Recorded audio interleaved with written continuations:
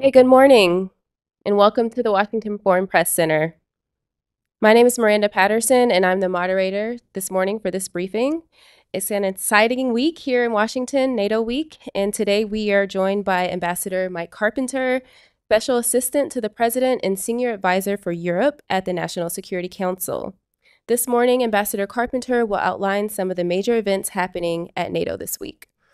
This briefing is on the record, and a transcript and video of this briefing will be posted on our website, fpc.state.gov, after the briefing. Journalists joining us virtually via Zoom, please take a moment now to rename your screen with your name and your outlet. With that, I'm going to turn it over to Ambassador Carpenter for his opening remarks. Great, thank you so much. And I'll start out with some remarks and then I'd be happy to take your questions after. President Biden is looking forward to hosting 38 heads of delegation this week in Washington for a historic summit to mark the 75th anniversary of NATO's founding.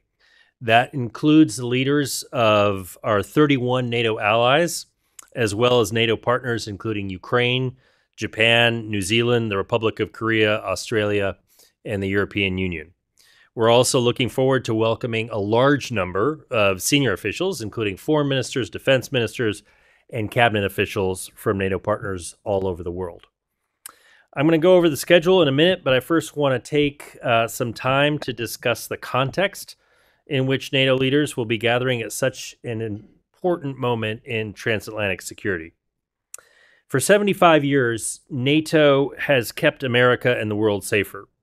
NATO is the strongest defensive alliance in history, and it has been truly indispensable to Euro-Atlantic security, deterring threats to the United States and our allies. Today, our alliance is larger, stronger, better resourced, and more united than ever before. And that's in large part due to President Biden's efforts over these last 3 years to invest in strengthening the alliance as well as our partnerships around the world. Our alliances make us safer and stronger, and we're proud to welcome Sweden this week, which will participate in the NATO Leaders Summit for the first time as the 32nd member of the NATO alliance. We're also meeting this week at a critical moment, 2.5 years after Russia's full-scale invasion of Ukraine, which has shattered peace in Europe and shaken to the core the rules-based international order, posing the greatest threat to transatlantic security in decades, if not longer. Russia's latest strike on a children's hospital in Kyiv testifies to the horrific, brutal, and senseless human cost of Russia's aggression, but one of so many tragedies inflicted by Putin on the people of Ukraine.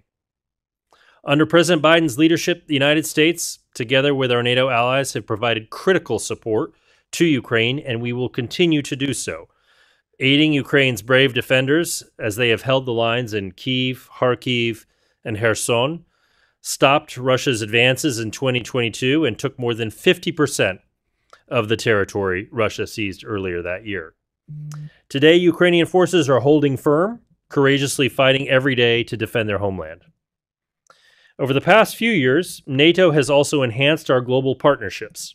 NATO partners include Australia, Japan, New Zealand, the Republic of Korea, the European Union, and Ukraine. And they are all participating in this summit this week to advance collective efforts to strengthen the rules-based international order and deepen our cooperation within the alliance. This is so important because the global threats and challenges we face, including from authoritarian actors and terrorist organizations, are all inextricably linked.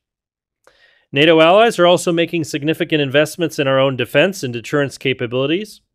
When the Biden-Harris administration took office, only 9 allies were spending at least 2% of GDP on defense. Today, a record 23 allies are at or above the minimum level of 2% of GDP for defense spending, more than twice as many as in 2021 and nearly 8 times higher than when allies first set this benchmark nearly a decade ago.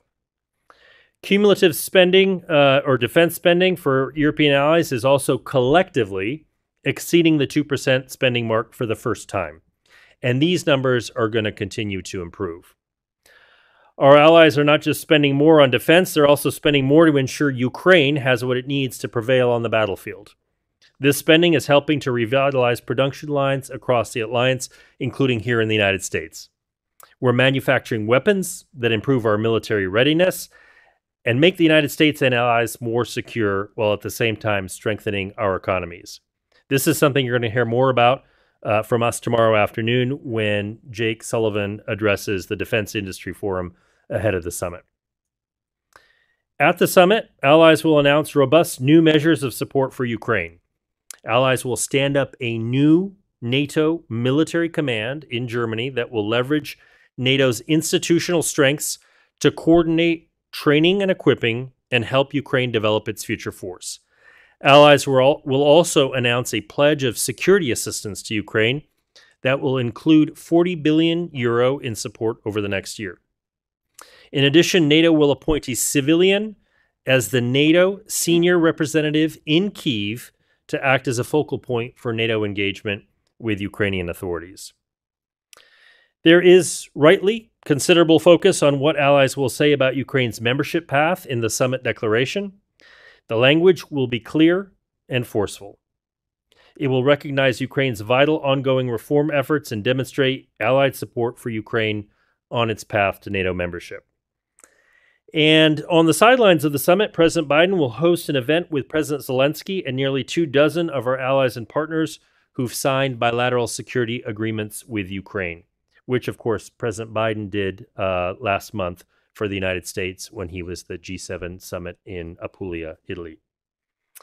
The United States and allies will also announce new steps to strengthen Ukraine's air defenses to help Ukraine continue to defend themselves and hopefully prevent the types of brutal attacks like the one that we just witnessed on the Children's Hospital in Kyiv. Together, the Washington summit will send a strong signal to Putin that if he thinks he can outlast the coalition of countries supporting Ukraine, he's dead wrong. We're also going to send an important message to the rest of the world, including through our partnerships in the Indo-Pacific, that we stand stronger together, united, and in support of democratic values. Now, quickly turning to the schedule, I'll go through some of the top-line highlights for you. Tomorrow evening, President Biden will welcome NATO leaders, and he and Dr. Biden will host a 75th anniversary commemoration event at the Mellon Auditorium, which is the site, of course, of the original signing of the NATO-Washington Treaty, the North Atlantic Treaty, which established NATO in 1949. It's also the site of the 50th anniversary commemoration that was held by President Clinton in 1999. On Wednesday, the president will hold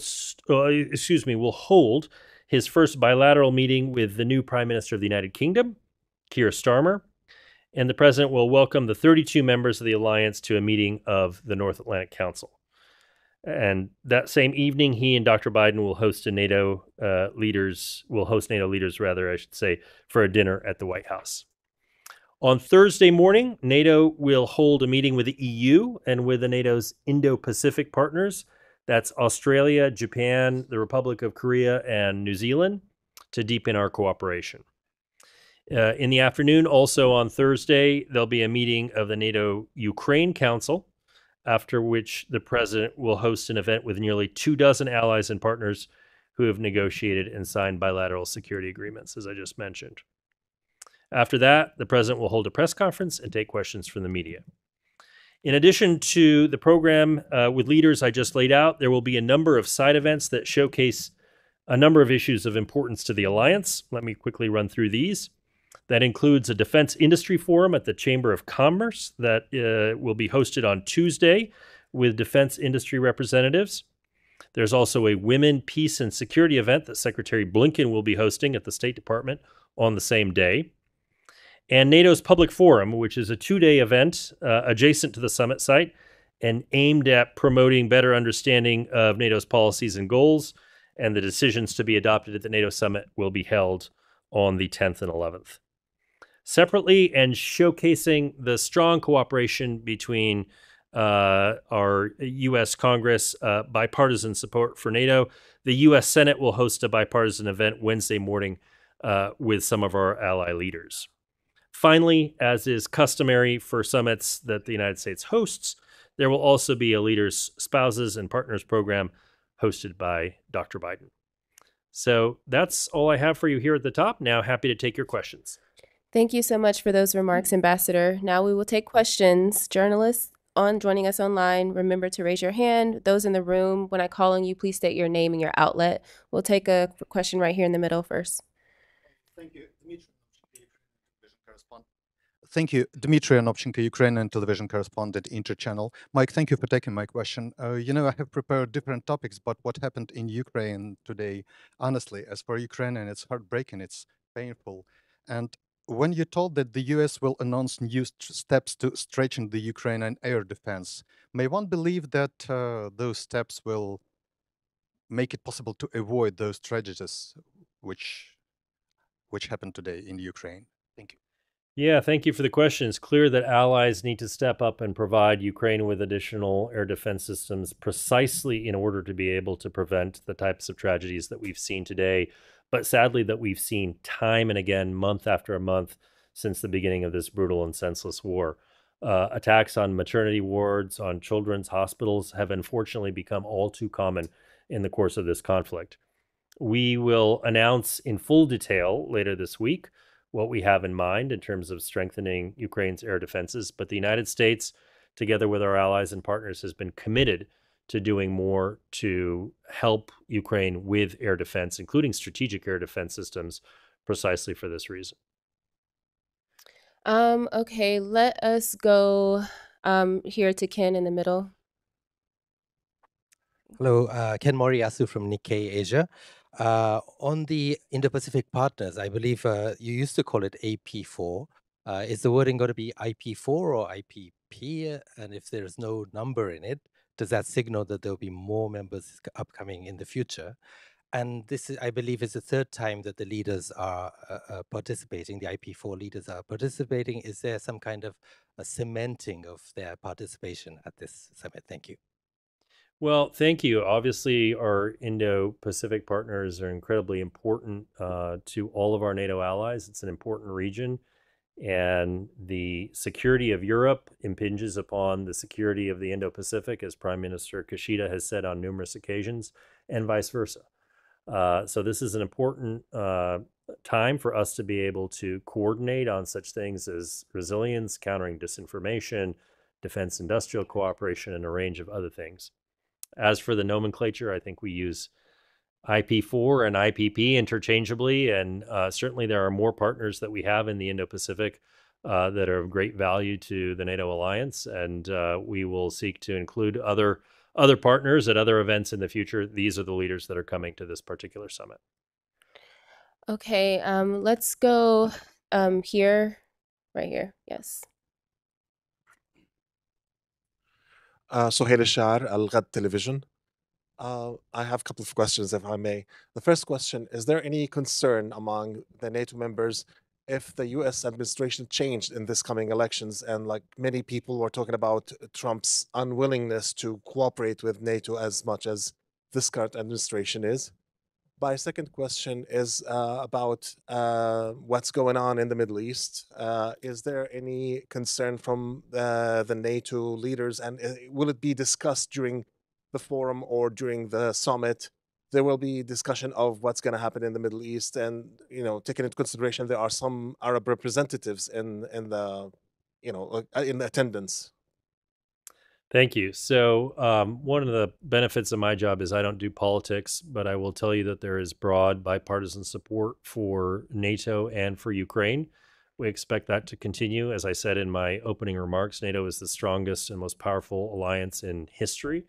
Now at 32 allies, it's larger, stronger, more capable, better able to deter and defend than it has been at any time in its history. And we certainly will continue to invest in those capabilities. Just Wait, let he'll me finish finish, answering. and then we'll proceed to another question. When it comes to the Middle East, look, I'm sure there's going to be a range of discussions, including bilateral meetings on the margins of the summit where this will come up. The Middle East is not Euro-Atlantic territory, but obviously it impinges on the security of the Euro-Atlantic region. So what's happening now in the Middle East is, of course, of concern to all NATO leaders. Okay, I think we had another question for Danielle. Please introduce yourself. Yeah. Thank you, Daniele Compatangelo for La Setta, Italian News Network. We see NATO expanding somehow with in the Indo-Pacific. So not only as a transatlantic, but then in Europe we see the rise of the far right, and we saw Orban went to Putin, to Russia a few days ago. And it was backlashed from many European leaders, this move. So how do you see this visit done from the Hungarian president, who is the president right now of the European Council in Russia a few days ago, sir? Well, what I'll say on this is we don't find this helpful. I don't think it's going to support Ukraine and its efforts at finding peace or Ukraine's sovereignty or territorial integrity. And I think I'll leave it at that. Okay, we'll go here in the front to Bingru. Thank you, Ambassador Bingru Wang with Hong Kong Phoenix TV. My first question is to follow up the IP4.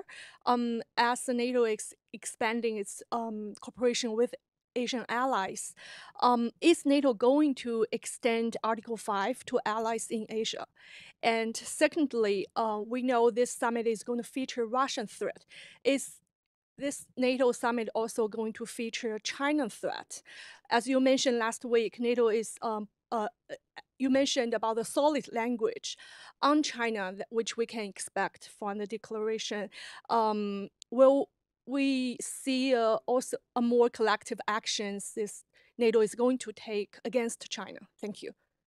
Yeah, so NATO and our Indo-Pacific partners have a lot of common interests, and there is a wide opportunity for achieving better cooperation on a range of issues. I mentioned some of them, such as cybersecurity, such as fighting disinformation, such as building up our defense industrial bases. NATO is not expanding into the Indo-Pacific. There is no accession process, and all of NATO's defense and deterrence capabilities are located in the Euro-Atlantic area on the territory of NATO allies. But that doesn't mean that we shouldn't be talking. In fact, just the opposite. We should be cooperating, talking as much as we can, sharing threat perceptions. Certainly Russia is a primary threat to NATO allies.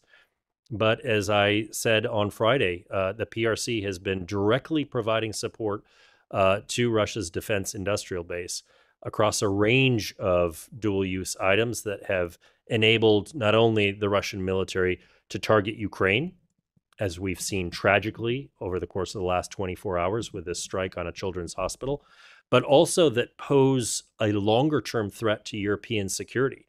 And so that is something that is of immense concern to all NATO allies, but also is something of concern to our Indo-Pacific partners. So I imagine that we'll have a robust conversation around that, and that some of this threat will be reflected in the communique as well. Okay, we'll go here to Rusudan. Thank you.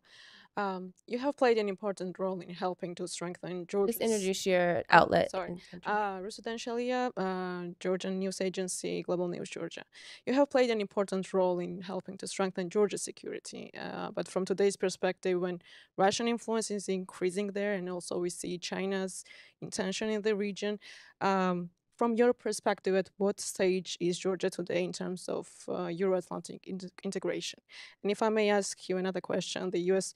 has postponed the Noble partner exercise in Georgia due to false accusations by the Georgian government against the U.S. and other Western partners. What is your take on that? Thank you very much. Thank you. So let me take the second part first. A lot of our cooperation with Georgia right now is under review, including the Noble Partner exercise and other engagements that we have with the Georgian government.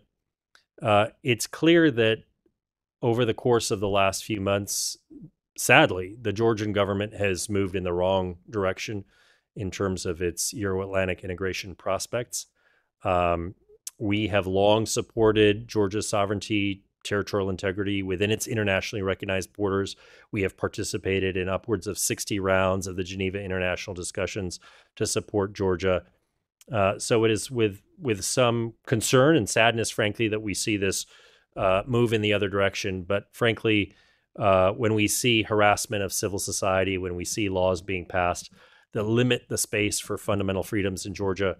That's not compatible with the values that undergird the NATO alliance, nor, frankly, do we think it's compatible with Euro-Atlantic integration writ large, including the EU. So we hope to see a change in direction, strategic direction from the Georgian government. But right now, all of our programs with Georgia are under review. Okay, let's go here right in the front, Mr. Alex. Thank you so much, Ambassador. Alex Garfolo from Town News Agency. Let me follow up on my colleague's question about today's attack. You used multiple adjectives to describe it. You said horrific, you said brutal, senseless. How is it not an act of terrorism? And how do you want to digest the fact that it's conducted by the current chair of UN Security Council? And second question on NATO member Hungary, its president, prime minister rather, visited Moscow. What European allies called it appeasement. Do you agree with that assessment? Thanks so much. Look, you could use any number of adjectives to describe an attack on a children's hospital. I mean, just from a human point of view, it's horrific, it's tragic, it's senseless. And by the way, it also needs to be seriously investigated, because this is precisely one of the actions that we've seen repeatedly throughout the course of this war, that will need to be looked at by those who are prosecuting war crimes and crimes against humanity. So I expect that this particular strike will also deserves to have scrutiny in that regard. When it comes to, I mean, I've already commented on Prime Minister Orban's visit to Moscow. We don't see this as constructive. We don't see this as advancing the peace process. It certainly doesn't help Ukraine. I think the Ukrainians have already commented on this themselves. And I will just leave it at that. Okay, let's go to right here in the second row. Yes, Jukka. Hello, I'm Jukka Lehtinen from Finnish newspaper Kauppalehti. Now when Finland and Sweden is also part of the NATO, is there going to be changes in the NATO force model? And is in this summit coming to be some changes for that? Yeah, thank you. I mean, obviously, we're very pleased with the addition of two very capable members in Sweden and Finland. They bring unique sets of capabilities and assets to the table as NATO allies. Also, the geography helps NATO with the defense of the Baltic Basin. And so this will obviously create some slight nuances in terms of how we approach regional planning in the North, the types of capabilities, the types of force flow models that we employ. But fundamentally, they will be and already are integrated completely into all NATO activities, exercises, planning, strategic reviews, et cetera, et cetera. So these are two allies that make us stronger and that make us better able to deter and defend across the full alliance territory. Okay, I think the list had a question. Let's go way to the back. Thank you so much, Augustina Šamelis from Lithuanian Public Broadcaster. In your opening, you gave us a long list of NATO accomplishments, and there's for sure many things to be proud of. At the same time, when we look at Ukraine, it's not closer to victory than it was 2 years ago. It is, in fact, in probably more precarious position than it was 2 years ago. And at the same time, in this summit, it doesn't look like there will be any game-changing decisions. So is it not disappointing in this context that we don't have any more ambitious goals in this summit, and are we in danger of being basically complacent as an alliance? Well, look, I'll take issue with your premise. Go back 3 months and look at all the dire predictions that a lot of you were making about where we would be at the time of the summit in terms of Ukraine's standing. Since President Biden signed the supplemental bill into law in late April of this year, and we surged an additional $61 billion in support for Ukraine, we've rolled out, I believe it's 6 presidential drawdown packages. We have now reached an agreement in the G7 on unlocking a $50 billion loan that will function as a grant for the benefit of Ukraine. There are going to be upwards of 20 countries that will have signed bilateral security agreements by the time of this summit. Those are 10-year agreements that will help sustain Ukraine's future force. And then there's what NATO itself is providing. The NATO Security Assistance and Training Ukraine, program, which will stand up an entire command in Wiesbaden to support Ukraine with training coordination, with logistics, with security assistance, with force development, and that will be that bridge to membership that will take Ukraine into a position where, when the political will is there for Ukraine to accede to the alliance, Ukraine will be fully ready on day one to plug and play with the rest of the alliance. I think that is a dramatic trajectory in the course of the last 3 months. And so, as opposed to the various dire predictions about where NATO would be and where allies would be in terms of supporting Ukraine, and I didn't even mention the air defense announcement, which will be forthcoming this week, an announcement on F-16s as well. All of this contributes to momentum at Ukraine's back. And the fact of the matter is, the Ukrainians, they have stopped the Russians in Kyiv, they stopped them in Kharkiv, in Kherson, and now they are holding the line in the north as well. And the Russians continue to throw more and more bodies at the war, more and more forces. Their casualty rates are exceptionally high, but Ukraine is holding the line. Do we wish that Ukraine were able to liberate its territory? Of course, and we will continue to support them with that goal in mind. But what they have accomplished over the course of these last few months, bravely defending their territory, is nothing short of exceptional. Okay, let's go to you at the pearl necklace. Thank you. Olha Koshelenko, 1+1 TV Ukraine. Ambassador, 2 questions, if I may. First of all, with regard to Ukraine-US security agreement that was signed just recently in Italy, just hypothetically, if administration changes, can you confirm that it is obligatory to fulfill by any administration in the United States? And with regard to Ukraine Contact Defense Group, so-called Rammstein Group, will NATO take over leadership in this group? Okay, so let me take your second question first. The Ukraine Defense Contact Group, also known as the Rammstein format, will continue to function as an effective means of rallying our allies and partners. It's over 50 countries, as you know, to provide critical support to Ukraine. The way it's structured, it's modeled around 8 capability coalitions. There are countries that are the leads on each one of these coalitions to provide vital support for Ukraine in areas such as maritime, air defense, air power, et cetera, et cetera. That will continue. Some of the functions that have been part of the UDCG may over time flow to NATO as NATO gets more involved in training coordination, equipping coordination, logistics, and the like. But the UDCG will continue as sort of a flagship program stood up by Secretary Austin to provide unprecedented levels of funding to Ukraine. And on the bilateral security agreement, as you know, it's a 10-year executive agreement. The 10 years is designed, it's modeled along the same lines as many of our partners and allies, designed to show Putin that he can't outlast us, that this is a long-term commitment to Ukraine's future force, and that we want to give them the capabilities to be able to deter and defend, not just now, but well into the future. It is an executive agreement between the United States and Ukraine. Okay, let's go to this gentleman here with you. Yes, please. Adrian Morrow with the Globe and Mail. What sort of conversation, Ambassador, do you anticipate there being at the summit over Canada, not really having a concrete plan to get to 2%, sort of falling behind other NATO countries in meeting that commitment that's made, and currently only going, basically having a plan to get to 1.75 and not sort of detailing how they're going to get beyond that? Is it sort of time to put more pressure on Canada to fulfill the commitment?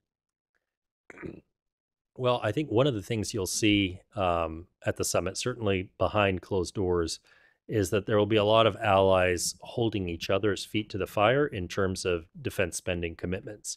Burden sharing is at the heart of the alliance.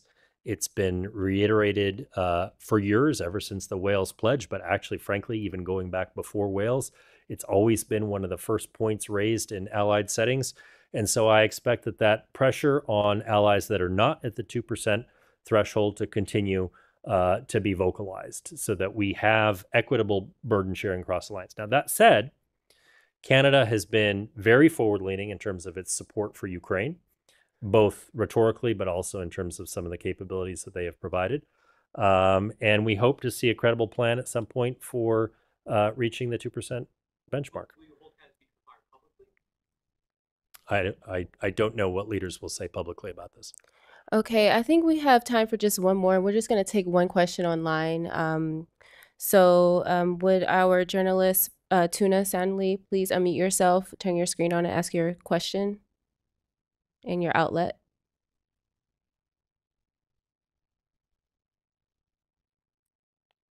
I'm Tuna Shanlı from Turkish Radio Television, the public broadcaster of Turkey. And Ambassador Carpenter, thank you for your time. Ambassador Carpenter, you visited Ankara on July 1st and 2nd and met with Turkish officials to discuss cooperation on a wide range of issues and develop additional areas for increased partnership between Turkey and the United States prior to the NATO summit.